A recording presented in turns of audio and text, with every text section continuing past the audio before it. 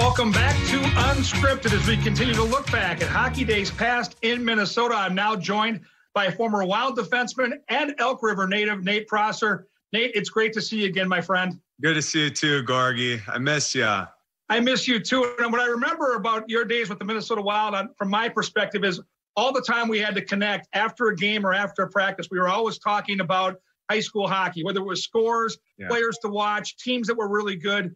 Why have you always been so connected with high school hockey here?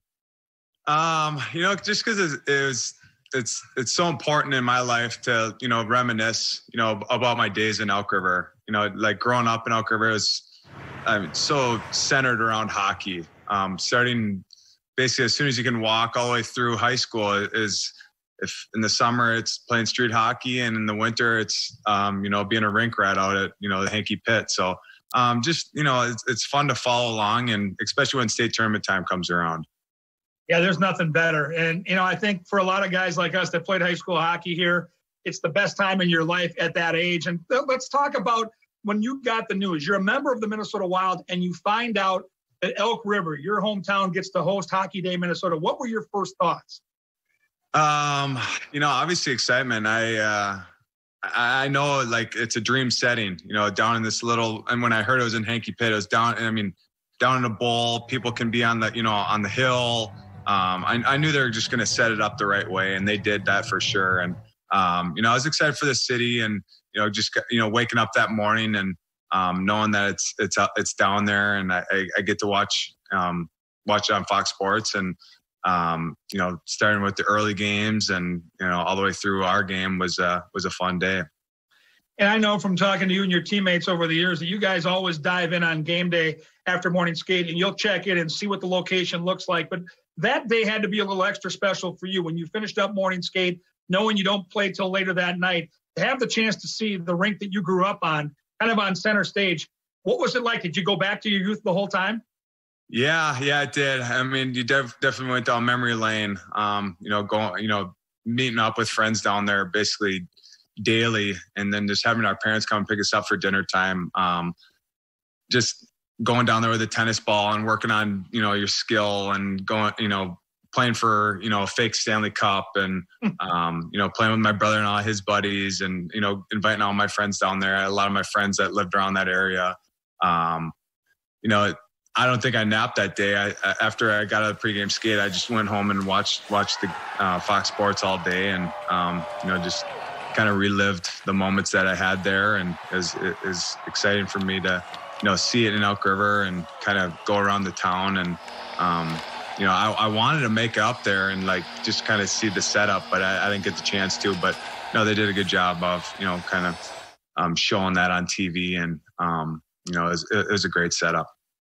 Well, you would leave your mark on Hockey Day that particular year. Let's go back to the Wild game itself, because you've always been a stay-at-home defenseman, a leader on the bench and in the locker room. Goal scoring has not been really a big part of your forte at the NHL level. No. But on this particular day, it's overtime, and you score the game winner, and you're the Elk River guy. That had to be a remarkably special time for you.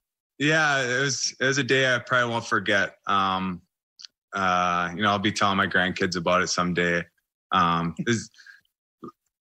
don't get out there in overtime. So, it just kind of worked out, kind of fluky that it worked out, a tie game, going in overtime. I was ready to take off my chin strap and untie my skates. And then my D coach, Rick Wilson, says, "Pross, you're up." I even look back at him like, I think he made a mistake. But he said, "No, let's go, go get it."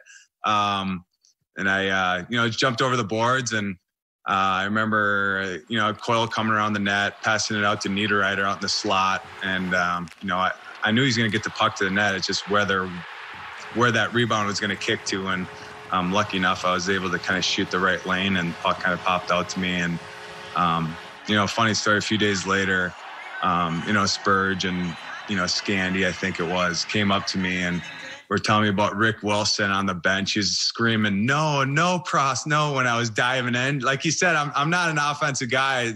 He was probably more looking at me not to get scored on that shift, and, rest suits, so he's ready to go for the next time up. And he was yelling, no, for me to, jump down into the play, and kind kind of funny that, it worked out. And then he, kind of had to eat his words a little bit just that one day.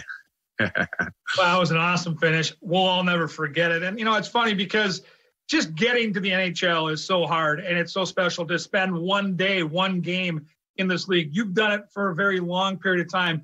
Looking back at your growing up in Minnesota and playing high school hockey in Elk River, how much did that set the foundation for who you are now as a pro? Yeah, I mean, it's a blue collar city. I kind of was, raised to, my dad always told me to, turn into a mean SOB when you're on the ice, and then, got to be able to flip the switch on and flip the switch off. So when you get off the ice, it's, turn into that nice human, nice brother, nice friend, nice son, nice husband, father, all that. And, call your grandma and tell her you love her. But then once you get back on the ice, flip that switch back and, be ready to go and get a little nasty. You've developed into such a consistent pro, and your teammates always rave about the player you are and how hard you work on and off the ice. It's got to be a different time for all of you guys as pro hockey players, because the season stops in March, and now we don't know. There might be hockey this summer. There likely will be a season next year. What do you guys do right now without rinks available, without your teammates available, to stay sharp? Yeah, I think a lot of people are, trying to figure that out. You're waking up and trying to stay in a routine. It's, you're working out on your own. You're getting your rollerblades on. You're getting the bike out. You're doing what you can, going for runs or whatever it is. And, with me, I got 4 kids. So, I'm going for walks all the time. I'm going rollerblading all the time. I'm biking all the time. I'm jumping on the trampoline. It's chaos over here. Well, Pross, it was great to look back at Hockey Day 2014. We'll never forget the way you capped it off, and it's always fun to connect with you, one of our all-time favorites with the Minnesota Wild. Yeah, thanks for having me, Gorg. Yeah, Hockey Days are always great to me. I always look forward to them, and, even the next few years later, I scored another goal on Hockey Day, and I think it was 2018, and it was a game winner against Tampa. So it's just a day that I always look forward to. I wish there was more of them in the year, because I always seem to get a point or score a goal, and that's not really my thing, but it's always fun doing it, and loved it. Fun to connect today, my friend. Yeah, good seeing you. It's been fun to take a look back at Hockey Days of the past. Our thanks go to Casey Middlestad and Lee Smith of Eden Prairie, Chrissy and Johnny Pohl, and former Wild defenseman Nate Prosser. We'll see you next time here on Unscripted.